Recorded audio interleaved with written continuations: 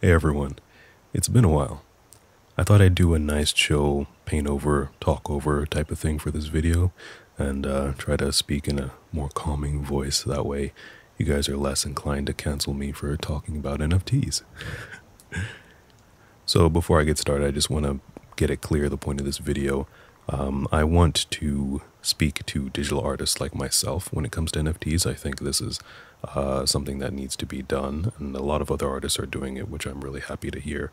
But I want to warn as many people as I can about this crazy hype that's going on about NFTs, and I've done a lot of thinking about it. I've done my own research and heard a lot of other opinions, and I have come to my own opinions that I really want to share. So I'm going to be honest, I'm not the smartest person when it comes to all this stuff. I'm just going to give you a really simple rundown of what NFTs are. I'll try to link in the description some other videos to look at, but in the most basic way, NFTs are simply a way for artists to now sell original copies of digital content.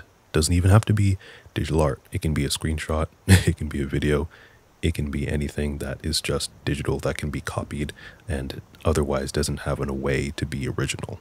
Now, the most important thing about NFTs is the one really big positive that I want to talk about, and that is that it is finally given digital artists pretty much equal footing, at least conceptually, to traditional artists. This is because there's really only 5 ways to sell your artwork as an artist. There's 2 ways to sell your personal work, and then there's 3 ways to sell your work in terms of doing things for others. So the first way is to sell your original artwork. You paint something that you want, you draw something that you want, then you give it to somebody who wants to pay for it, and then that's it. There's no more. The second way is to just sell copies of that, whether it's the prints or the merch. You put it on cups, you put it on clothes, whatever. It's copied versions of it, and you can decide how many are released. The third way, now we're getting into things that people do for others, is going to be doing commissions. So somebody asks you, hey, draw my boyfriend, it's his birthday, draw my girlfriend, it's her birthday. Those are the things I got a lot. So those are the those are the examples I'm using. And then you draw it and then you pay them. I mean, they pay you. Make sure you get paid. All right, don't do it the other way around. Get paid first, and then they get the artwork, and then that's it. The fourth way is to do freelance. So some company or organization might hire you to do a specific painting for a more, something bigger or a little bit of a gig. Maybe they want you to design a character really quick for a game they're developing or something. There's all kinds of different things, but they're usually they usually pay you a lot more, and they usually have a much more serious concept, an idea of what they want. And then the fifth way is to enroll in or sign up to be in a permanent position at a studio of some sort.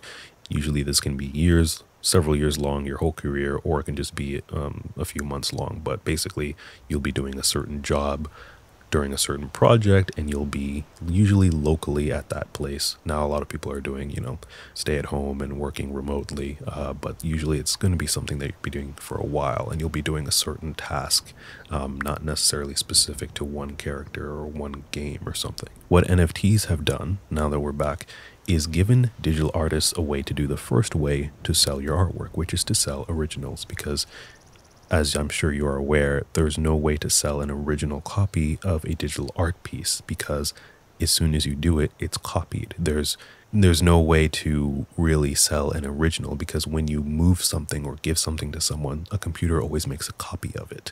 You would have to somehow get people to trust you that you deleted everything originally if you were to do that, but the other person could still make copies. So in and of itself, it's just impossible to have original forms of digital media until now with NFTs. Basically, if you're wondering how that's possible, it's that there's a kind of list, a global list and record of an item that can be proven and can be seen by everyone. So that's kind of how a really dumbed down version. Like I said, I don't really know all the details of how NFTs work, but that's really how it is. It's part of the blockchain market, which is just based off of lists. And that's how you can prove a certain digital media is original. Now, let's get into why I want to make sure that you're wary of it. A lot of people are building a lot of hype for this, and it's really misleading, and I wish more people would be aware of it. I'm sick of seeing the headlines. I'm seeing a lot of YouTube videos with the same headlines too, and it's like, no, This isn't how this is going to work, at least for a long time. And so the biggest thing is all of the money that people are throwing, all those dollar signs. Look at people making millions, hundreds of thousands of dollars, tens of thousands of dollars off of this one sale. Oh my God, everybody get in on this. Get your NFTs. Hurry up. It's going to be great. It's just like the internet. When the internet came out, it's going to be huge. Like, no. If you look at every single sale that people are having in the headlines, there's something that they all have in common, and that's because they have a lot of clout and are famous already, right? Your average celebrity can sell a random sketch that they did in Procreate in 15 minutes for thousands of dollars because they're celebrities. The biggest, most popular guy, Beeplecrap, has been doing work publicly and growing in clout and audience and skill for the past over 10 years, well over 10 years. And he's been doing super controversial political stuff on top of that, so that even increases his awareness a lot more. And now he's doing NFTs, and that is why he's able to sell them for a ton of stuff, or a ton of money, because he has a ton of work, and he's been putting stuff out there every day, literally every day, for over 10 years. Do you have that kind of clout? Do you have that kind of popularity? Probably not. There's also a headline I saw about the Nyan Cat. The original creator of the Nyan Cat sold that for a lot of money. Why do you think that happened? Because it's the original creator. If you try to make some easy, simple little sketch, it's not going to sell for nearly as much money if it sells at all. I want you to be aware of this. Every single thing that you see in the headline is popular. It's popular beyond the artist's skill level. It's popular because they have clout. It's popular because they have fame. And that's something that I always talked about in why anyone would ever care about your work. It's the number one thing. Fame, clout is something that is going to always make you able to sell your work. And to put this in comparison, yeah, I'm probably going to be really close, if not at 500,000 subs on YouTube right now. That's not going to make a damn difference. I guarantee you, unless I really shout and scream on my social media and I'm not going to make a decent sale on here, right? So the artists that I've only seen one artist come forward with their sales and their success with NFTs so far that's not super huge and famous, and that's Noah Bradley. I think he has a video that I watched to help me kind of get, amongst a lot of videos, to help me get an understanding of it.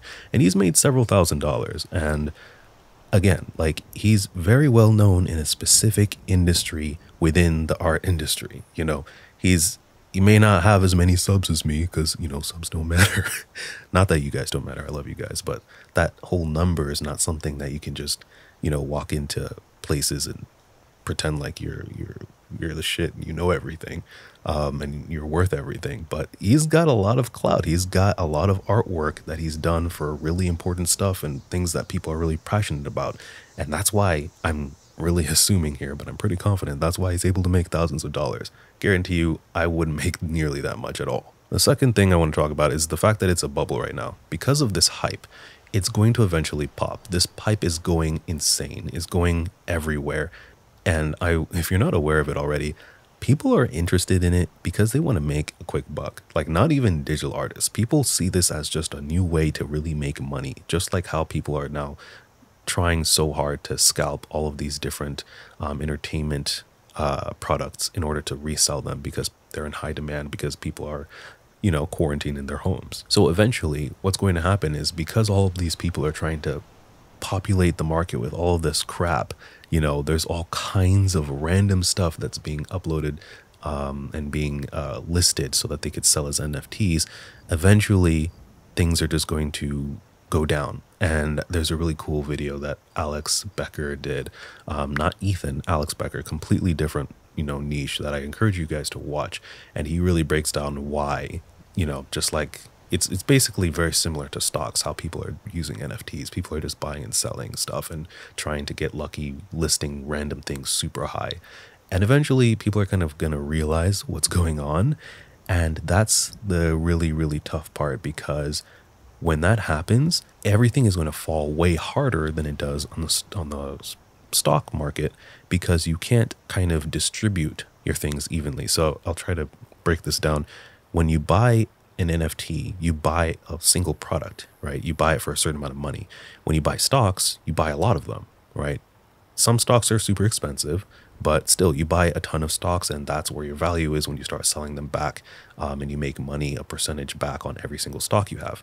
Well, NFTs are already hella expensive. They're 50,000, 100,000 and up, millions. Some NFTs are just the individual thing, or the package, or the collection are extremely expensive. So if you're trying to sell that quickly back because you're worried that everything's going to drop, you're going to start undercutting everybody, and then people are going to lose a lot of money. Whereas in the stock market, you probably have hundreds of a certain stock or several of a certain stock, and you can kind of reduce the price of them collectively a little bit, and you're not going to lose that much. So keep that in mind. And like I said, there's, along with all the people who are just uploading frequently to the market and saturating it, honestly, it's going to become like the t-shirt market right now. If you're not already aware, if you're worried about people stealing your artwork on a t-shirt or something, you have no idea how deep that goes. There are so many t-shirts that sell for super, super simple designs. And as soon as something kind of picks up, everybody copies it. Because good luck trying to copyright a simple t-shirt design that has like one word on it. People immediately start throwing up t-shirt designs, and as soon as anything remotely controversial or sensational happens, I'm sure there's somebody out there who made 100 grand because they released the first t-shirt that caught on that had the words George Floyd on it last year. I guarantee you there's somebody who had that. There's, for every little thing that happens, people just spam t-shirt designs hoping something sticks. It's ridiculous. And that's kind of how this NFT market is going to be. I encourage you to look it up. There's so many videos on trying to help people navigate their designs getting stolen, and it's really next to impossible because these designs are just so simple. It's gonna be difficult for you to try to report all of these hidden random stores trying to copy your design. Another thing I want you all to be aware of is that your audience for NFTs are limited to people who have Ethereum, which is the main type of blockchain. There's Bitcoin, but then now there's NFT. I think it's the second most popular one.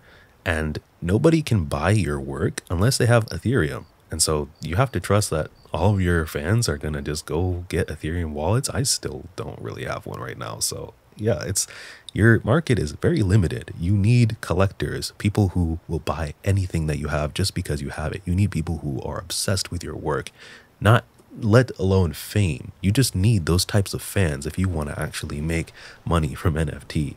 And I am not even sure if I have a single one of somebody like that. So if you're worried, if you're, your average artist online, you can be making plenty of money doing commissions and all these other things, but you really need that clout and that popularity to really make money off of this kind of stuff. Because if you don't, no one's going to go to this effort right now. It's a very limited market. If you're selling your artwork and you can buy it with currency that can be converted online easily, then yeah, your audience is huge. But if you're going to do it on NFTs, you better hope that your artwork is either beyond incredible or you have a lot of clout to where somebody's still going to want to buy your stuff. And to be honest, right now, it's kind of weird because NFTs, there's this kind of vibe of the artwork right now. You don't really see too many, pretty princess girls like I did in the past really uploaded to these NFT websites. It's all kind of this like 3D retro wave kind of stuff. Like it's a certain, if you look through, you see a certain type of artwork is really what's kind of popping right now. So I wonder if that affects the type of people who will be successful with NFTs. And again, just to continuously reiterate, you see a lot of these really popular, really well-known artists on Instagram like, oh, I'm about to do an NFT drop. They're like hyping it up. And it's like, yeah, they're going to be successful because they're huge. Another few I want to mention, like James Jean. People love his work. He's done stuff for Prada. He's got people in line waiting months and months and months for a chance to get an original work from him. So yeah, his NFTs are going to sell well. He's got prints that sell for thousands of dollars, let alone how well his NFTs are going to do. Another one of my favorite artists right now is Alberto Mieglo. He did a lot of work for the Spider-Verse movie, and he got that like Grammy, I think, for The Witness from Love, Death and Robots. He's dropping an NFT.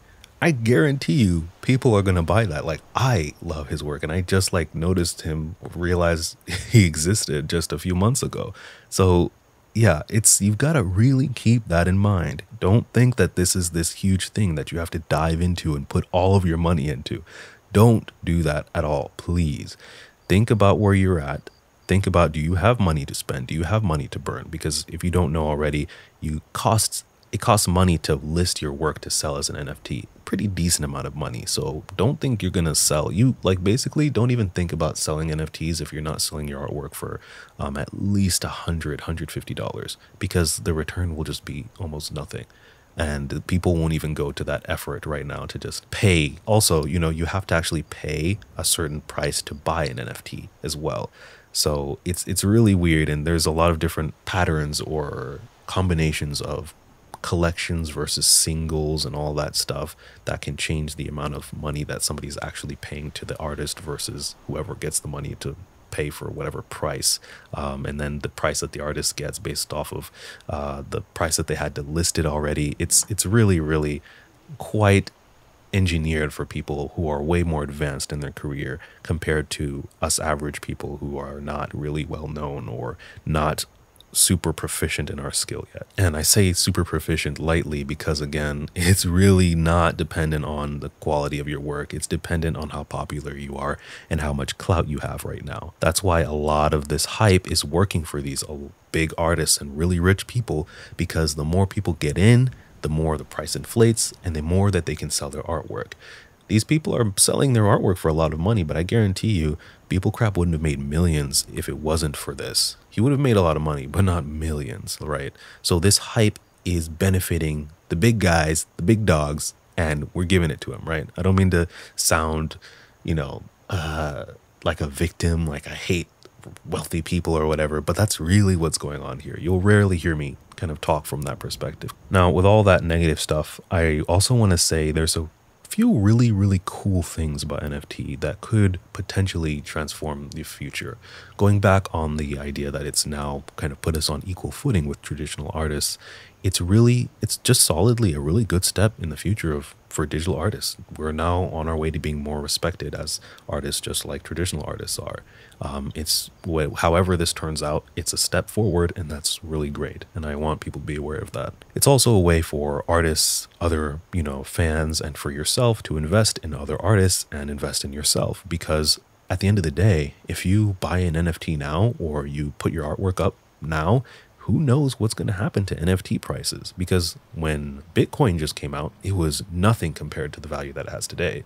Who knows what could happen in 5-10 years? Simply having bought or put your artwork up now might have been a huge return on your investment. So that's still something that is worth considering. Nobody really knows. And the other cool thing I found is that it really even more kind of creates this ability for artists to be self-sustaining.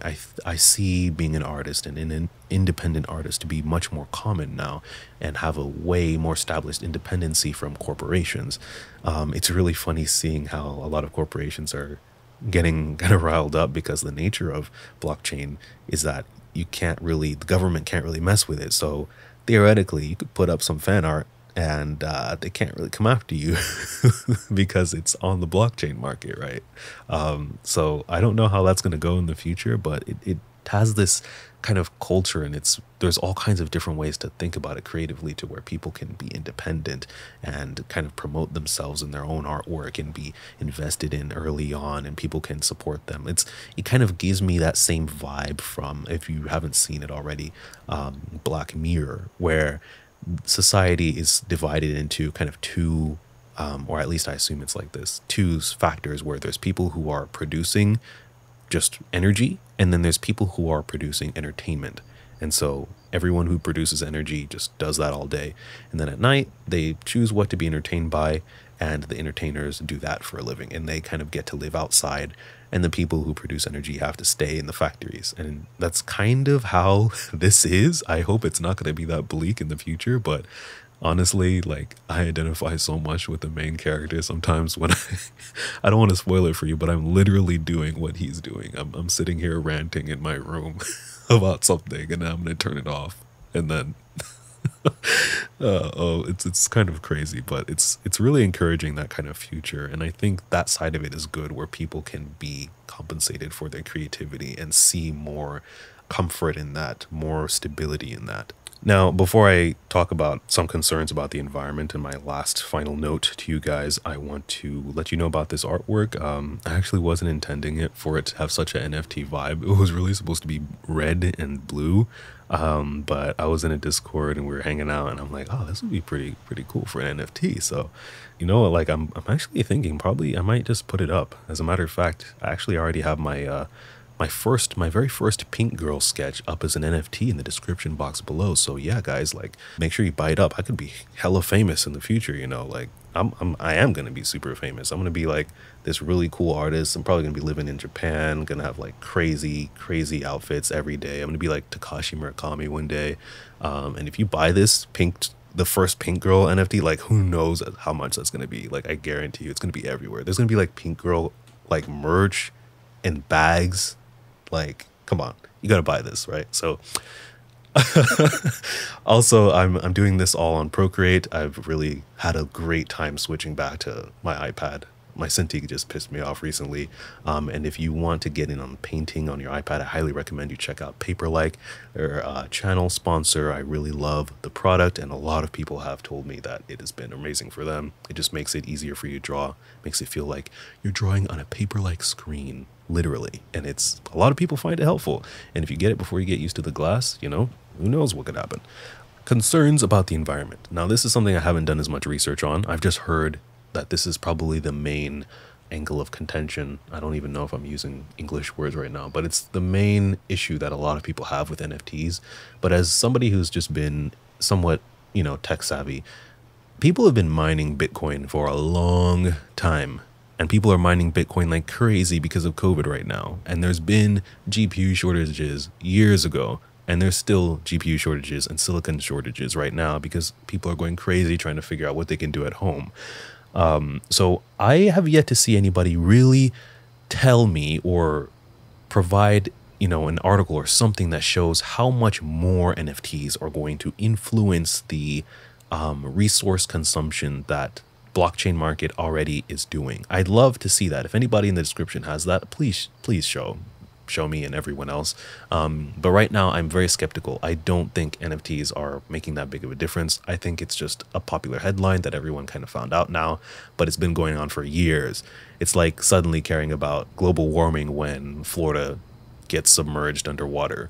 Like, the day that happens, everybody suddenly is like, oh my God, global warming. It's like, well, it's been a problem for a long time. I kind of feel like it's this kind of thing right now with NFTs, but please let me know. I'm willing to completely change my stance on that if I can see some, you know, some information showing that, because yeah, otherwise it's already been a thing right now. And I think the best thing we can do is be respectful and be responsible and not try to spam the market right now, and just try to, we all already have a huge impact on the world negatively, every single one of us, and we can do little things daily. If you upload an NFT, something I remember Noah Bradley mentioned in his video, you could do something to reduce your carbon footprint at home for the day. You know, maybe you turn off the air conditioner for a few hours and just deal with it. Go take a walk.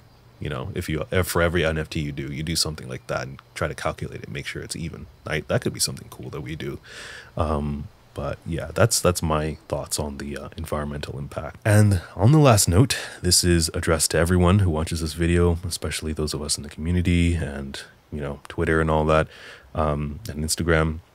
I asked people what they thought about NFTs on Instagram, and I got a lot of comments that started out with the phrase, well, I heard blank.